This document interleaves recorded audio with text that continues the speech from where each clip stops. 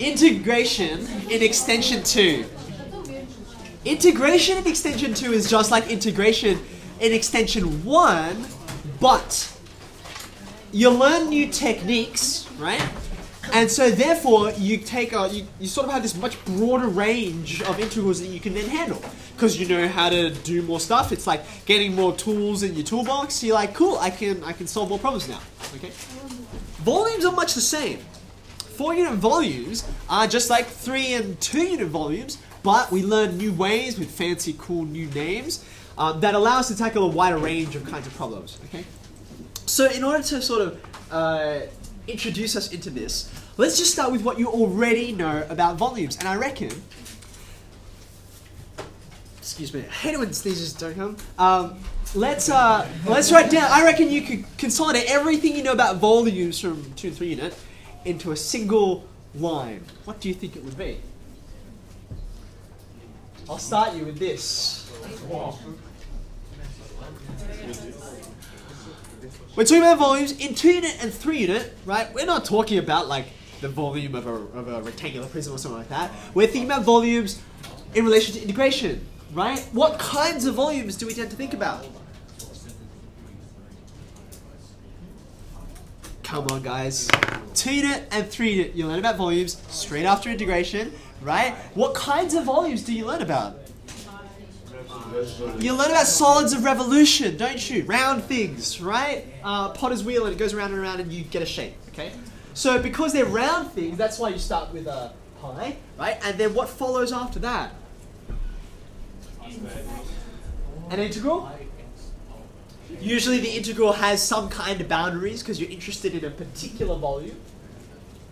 What's the integrand? It's y squared dx, right? And I suppose you could just as equally say x squared dy, and then you would be, well, what would the difference be? Different axis. So this is horizontal axis, right? And if I did x squared dy, it'd be the vertical axis. No problems, okay? My question to you, right, is what does this actually mean? Why does this, this is one of my favorites for sorts of equations to pull out to confuse junior students when I say, look, this is where, you know, if you do a calculus course, this is where it's going, and people are like, what is that? Is that even maths? Like, there are no numbers there, or there's that number, you know. What does it mean? We've become so good at it that you can just go through the motions and not actually understand what it's talking about. So what is this thing? What's it referring to? To help you, I want to think about it like this, okay? If I gave you a function, okay, here's a function, right? Now we learn an algebraic process, right? And we call it differentiation, which gives you this result, namely 2x, good, okay? Now this is an algebraic process going from here to here, but geometrically it represents something, right? It's not just I'm moving numbers around and multiplying, dividing, etc., right? Geometrically, what does it mean? What have you done? When you went from here to here, what have you got now? You've got gradient, don't you? Gradient.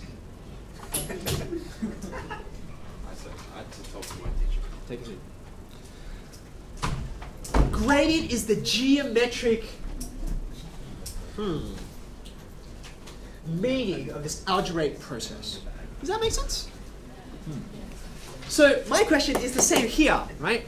What's the geometric meaning of this algebraic process? I'm going to try and break it down for you, and hopefully it will start to make a little more sense. Okay? Now, the first thing I want to do is I'm going to stick that pi inside, because really, he's supposed to be inside there. Why do we take him out? Just out of curiosity. Why do we take the pi out? Because it's constant, and it doesn't actually affect the process of integration, right? So that's why we take him out, but he really actually comes from in here. Okay? Alright, great, that's fine. My next question is, what is this? What is dx? Well, you could answer this in a variety of different ways, some better than others. What's a single answer you could give me? It's people are holding up things. It's a width, isn't it? Right? It's the width of, what's it the width of? We actually define dx. Dx is actually equal to not just a width, right? It's actually an infinitesimally small number. And that's what the d is about. It's a slight change in x horizontally. Okay? So in terms of limits, we can say this like this. Right? Think about this, right? Go back to first principles. First principle says this. Can you recite it for me? Limit h approaches 0 of fx plus h minus f of x all over h. Okay, look. dy, right? Rise. That's this thing as you take the limit as h approaches 0. Right? That's dy. Well, dx is this bit down the bottom. It's h as h approaches 0. Okay? That's this small, ever-increasing thing. Okay? So let me try and take that and bring that into here. Okay? I'm going to write it like so. If I go back to this limit notation, I can't use an integral anymore. Okay? What I really mean is it's a sum of a bunch of things. Right? I'm going to go from this these boundaries here. Even though we didn't have any variable attached to them, we assume they're x variables, right? Because we're with respect to x, right? So I go from x equals a to b. I'm going to add up all of these things. What am I adding up? I'm adding pi y squared, and it's h, but with a limit on it.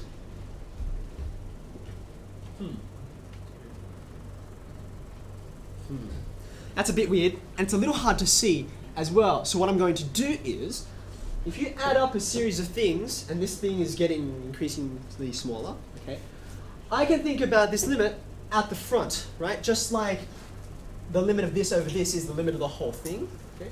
So I'm going to write the limit notation out at the beginning, like so.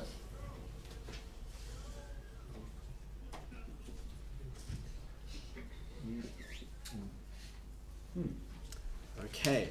Now, have we done enough twisting and turning that the geometric meaning of this algebraic process is clear?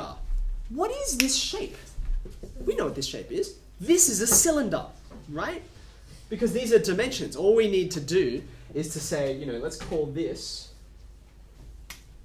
R. There you go. There's my cylinder. Okay. So what we're saying is,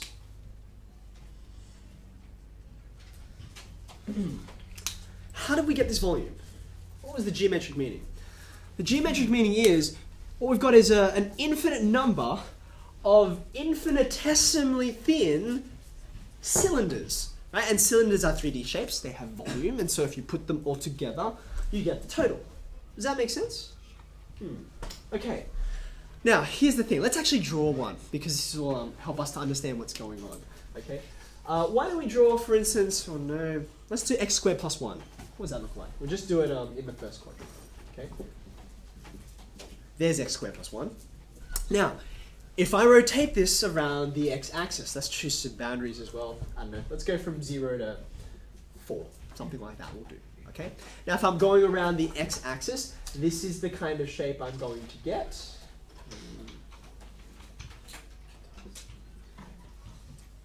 There you go, right? Now, where is this in here?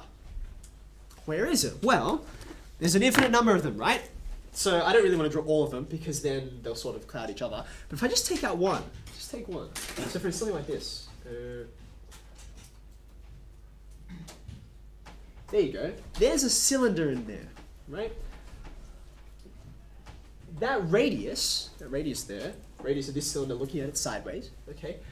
Its radius is x squared plus 1, wherever x is. Okay, so its radius is y. That's why you've got pi y squared there rather than pi r squared. Okay, I suppose we should really say r is just a function of x. Okay. Where's h? H is this. That's why you're doing that with your fingers, right? That's that tiny little width there. Okay. Now, this is a cylinder. Okay. How do we get this cylinder? And what do the rest of the cylinders look like? Okay.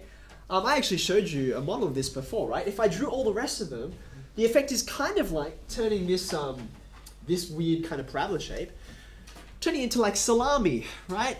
We're cutting it up into lots of, well, when you've got lots of salami or ham or any other kind of food you get from a deli, what do you call it? A slice. That's what we're doing, isn't it? we're cutting this, we're slicing it.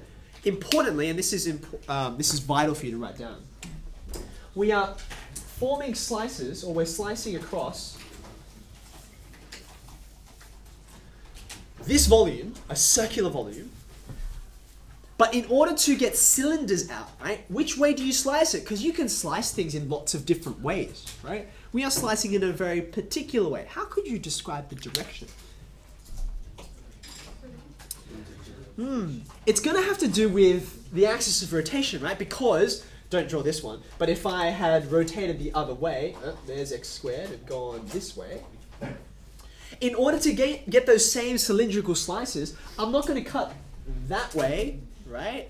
I'm going to cut this way, and then you would get a slice, like so, okay? So I think I heard it, right?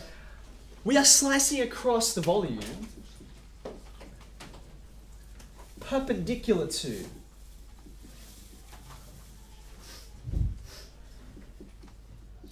and it's the axis of rotation that we've been referring to. In this case, it was the x-axis, which is why your slices line up along the y-axis, parallel to the y-axis, right?